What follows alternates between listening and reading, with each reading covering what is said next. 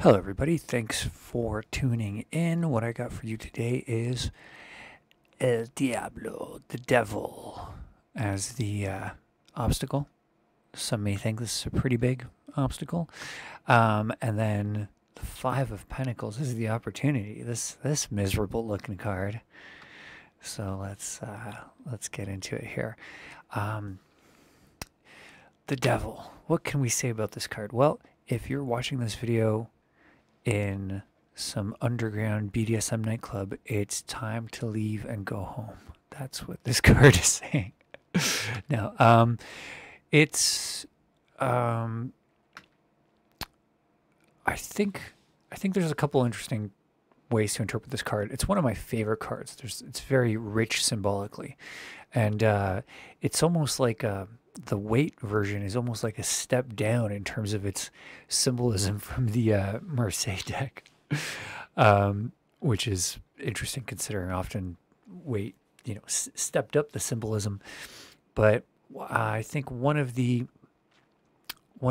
important aspects of this is that the devil has these bat wings. The background is all black. He's got a torch, darkness. This is an individual that exists underground, underwater, in the deep dark subconscious, full of chaos, all the good things about chaos, all the chaotic opportunity, endless, boundless opportunity, but also a complete lack of order.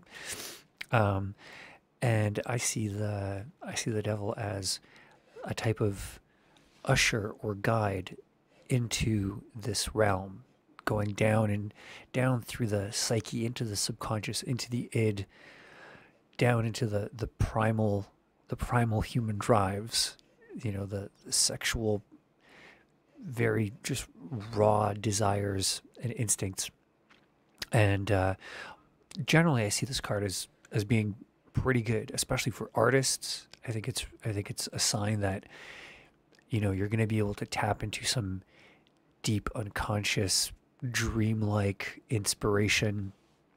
In this case, it being an obstacle, we got to do some creative thinking here. One of the things that I think speak from experience as something that this card reminds me of is there are certain individuals that I've encountered in life who, having descended themselves to the depths, and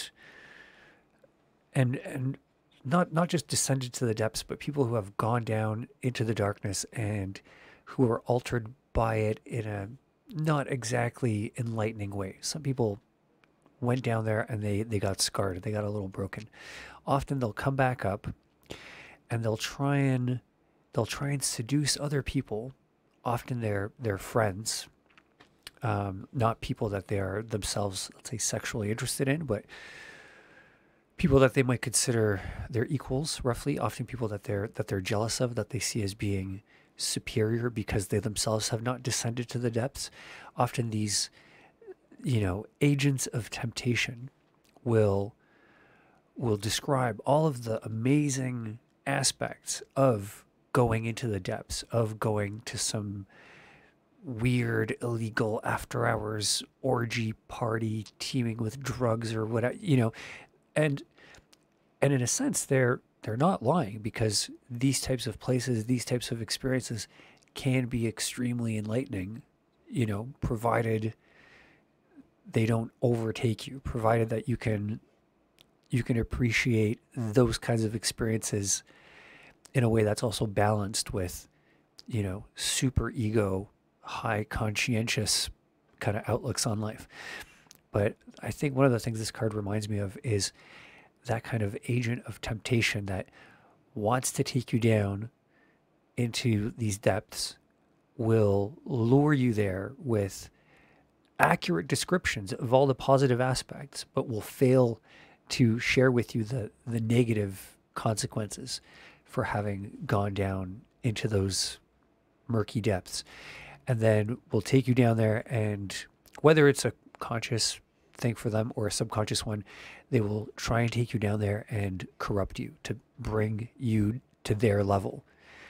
This could be a dangerous type of individual to certainly be avoided, or you want to just be careful around individuals like this.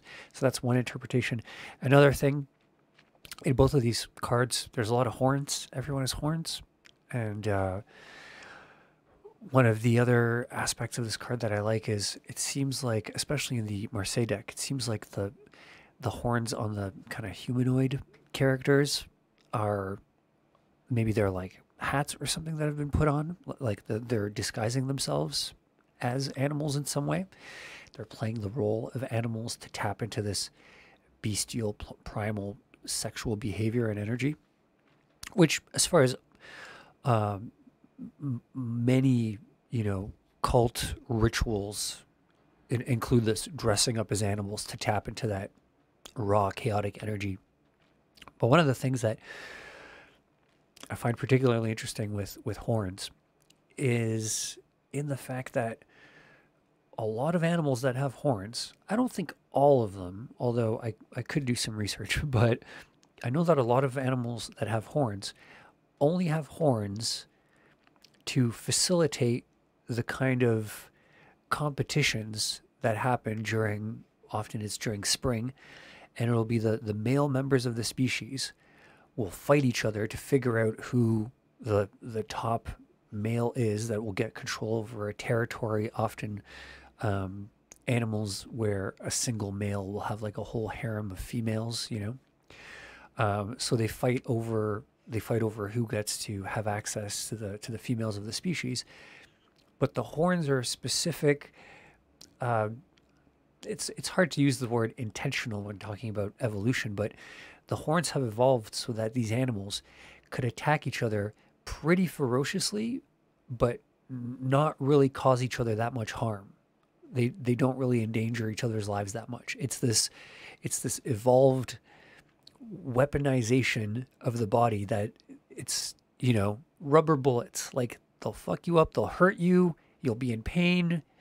One of you is going to give up first. You're going to be like, all right, you win, but you're still walking away alive. You're still walking away in a condition where you could still go and hunt. You could still, you're not going to be getting any girlfriends that year, but you could go forward. And I think that one of the things this card points at, both in the positive and potentially negative warning sense, is that as contemporary modern human beings, we have a lot of horn-like cultural appendages that we've invented or involved. There's a lot of fashion. There's a lot of status symbols that effectively give us this ability to compete amongst each other, for, often for men to compete amongst each other, for women to compete amongst each other to figure out who the quote-unquote alpha is. And I think this card could also be a symbolic warning against getting too preoccupied with the pursuit of having, the shiniest, most up-to-date horns made by the most fashionable designer of the time, that it could be that kind of distraction could be at play. And then Five of Pentacles. Yeah, this is just, it's interesting that these are both kind of fives, like the 15 of the devil. It's this similar, it's the same degree of the numerological way of counting through the cards here. But so we got fives. Does the Marseille card go this way or this way? We don't know. It's the only suit. It's the only numbered suit that doesn't indicate a number anywhere, which I've spent quite some time pondering what the what the intended meaning behind this choice of whoever was creating these was. Are these meant to be counted ourselves? But anyway, looking at this card, we got these two destitute characters. One of them not only has a busted up leg, he's on crutches, but also, if you look closely, he's got this bell around his neck, which I suspect is some sort of bell that maybe people with leprosy or some sort of infectious disease were forced to wear to warn others around them. So this guy is just, he's not having a good time. and the other person with him, I believe there's some bandage around the ankle, and they, you know, the character in the red cloak, they look like they're cold.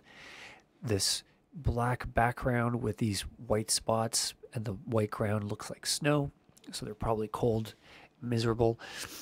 Um, yeah, it seems like a pretty bad card. It seems to often, I feel like a lot of first reactions to this, the first sort of empathic reactions to this is they're outside in the cold suffering. Meanwhile, there's this building, which is often interpreted as a church because of the stained glass windows.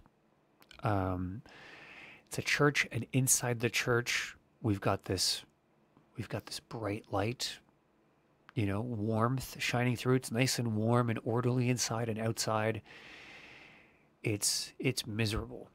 Um, I think one of the things this card represents is these characters exist. They're walking through the snow. The snow is white. Um, the color white in the colormantic interpretation is order, you know, but a very rigid kind of order. It's an order that's very difficult to break out of.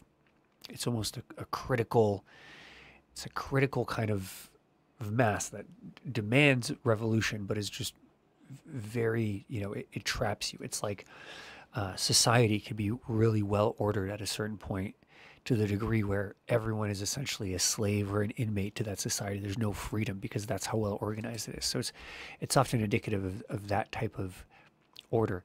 And I feel like the world in which they exist has that amount of order, and it's because of all the suffering that they're enduring, that they are, you know, in terms of how the suit of pentacles represents resources, tangible things of value, you know, food, money, shelter, warmth, like all these, a home, food, resource, all these kinds of things, physical security and resources. These people have none of it.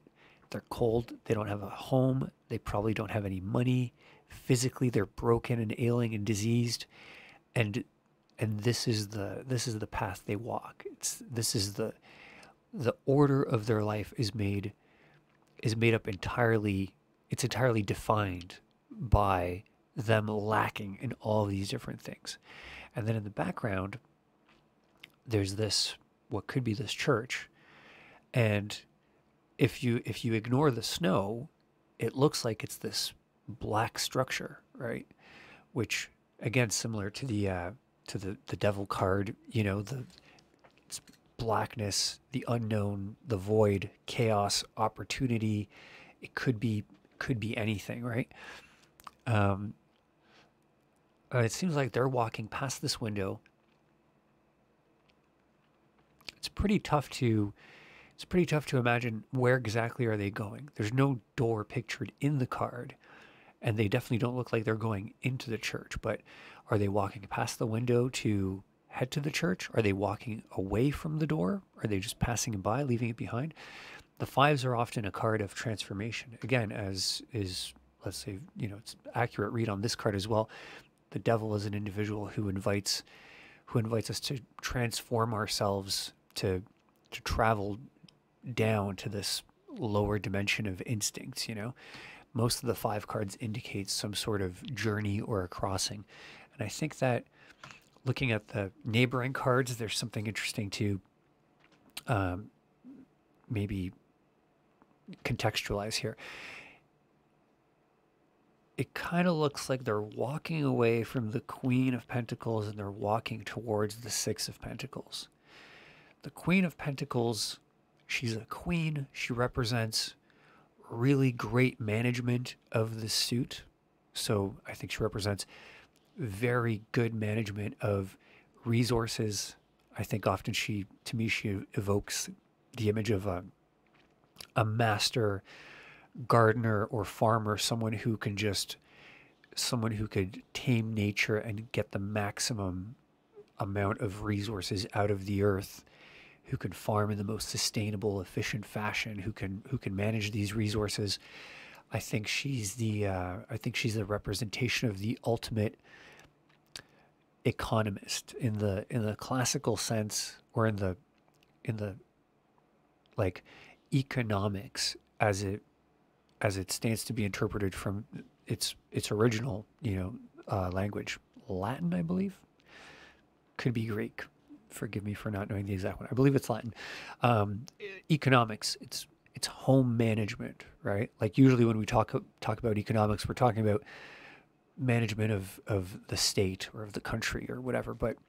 Um, but I feel like the Queen of Pentacles is the ideal economic agent. She perfectly not only acquires the resources, but is perfect at managing them. But she's also, she's a queen. She's kind of monarch, right? So I think she could be representative of something like an ideal welfare system that distributes perfectly distributes resources to its individuals. And yet nonetheless these characters are walking away from it, and they're walking towards the six, which I interpret as also another very generous character. Like I mean, we don't see the queen actively giving out her pentacles, but that's kind of my interpretation of someone who's good at managing that. This individual is also, he's donating to people that are, destitute. These people are begging for money. He's handing out money, but he seems to me like a private individual. He doesn't seem to me like some sort of government entity. If anything, there's two different ways I think to interpret the fact that he's holding a set of scales. One of them is that he's weighing out how much each individual deserves, which, hey, if he's being charitable, that's his business. He can make that decision for himself, in my opinion. Certainly not something that the queen should be doing, right? She should be supporting all of her subjects equally. But another interpretation for the scales that this individual is holding, I think, is that he's a merchant. He's someone who uses the scales on a regular basis to conduct his business.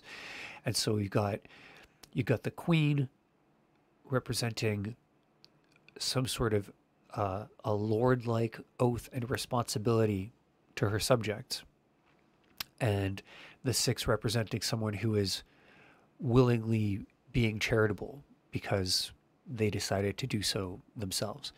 And I think that these might represent two different ideas of how these poor, out of luck, destitute individuals in the five could possibly relate with. If your whole existence is this kind of suffering and lacking of resources, it can be difficult to interact with individuals who maybe have all the things you need and want, and to be on the receiving end.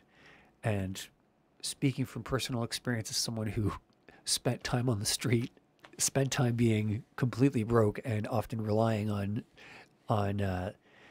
the kindness of strangers to literally survive, I can tell you that often it's not easy to be in that position, in that relationship where you have nothing and someone has something. And then I think that maybe these people are making the transition from being destitute, or at least shifting the how can I put it? Shifting their focus from interacting with individuals who might be charitable towards them because it's their responsibility and it's what they get in exchange for them being subjects of that individual, versus someone who can charitably decide of their own free will to give to people, and therefore may or may not involve some sort of judgment in the value of those individuals that they're either giving or not giving to. It's the last card, the five. It's the last card in the earth square of cards that represents earthly concerns, physical concerns, tangible physical resources. And the six, the next card, is the first card in the sequence of the sort of heavenly spiritual, you know, just more along the spirit of money and resources, the ideas, the higher ideas that eventually emerge. So I think this is a transition of either transitioning from the way you think about resources as this physical thing that's just there to provide food and shelter and warmth, to something that's a little bit more, you know, has more purpose, has more spiritual or philosophical intent behind it, not just money for the sake of the most basic needs, but money for recognition of ideas or values. Again, one of the things about the sixth that's interesting is that this individual we see him being charitable to the character on the left, which is dressed in yellow, as opposed to the character on the right being dressed in blue. And blue indicates, you know, moral values, spirituality, culture, and yellow represents thoughts, ideas, reasoning, the intellect. So this person that's being charitable is, you know, they're making some sort of selection here. They're saying that to them, ideas, even though they don't have the kind of tangible value, it's not, you know, an idea isn't a piece of gold. It's not a $5 bill. It's not a loaf of bread. It doesn't have that tangible reality to it. But nonetheless, this is kind of implying that ideas are things of value. Beliefs are things of value. He's particularly choosing, you know, ideas over morals or beliefs, cultural axioms, which I'm not sure why he's doing that. I kind of think I would have chosen the other way, but could have something to do with that little scrap of red the blue cloaked figure is possibly concealing in their pocket. But yeah, anyway, so I think this card symbolizes a transition from appreciating money just as a very basic resource that could just provide you with the raw necessities of life, to seeing value in other things, to seeing value in ideas, value that would be on par with, you know, we used to consider tangible, valuable items. And I'm going to wrap it up there. So yeah, careful descending into the darkness or individuals that might tempt you to go down there, even though the value that they might offer is very real, and opportunity to consider value existing in things other than money and resources, but, you know, potentially things like opportunities, new ideas, the creative expressions, maybe art. That's it. Thanks for watching. Hit the like button if you had a nice time. Feel free to leave a comment. Random comment drawn at the end of the week on Sunday gets a free one-on-one tarot card reading. So feel free to get in on that while supplies last. Thanks for watching, and I'll talk to you tomorrow.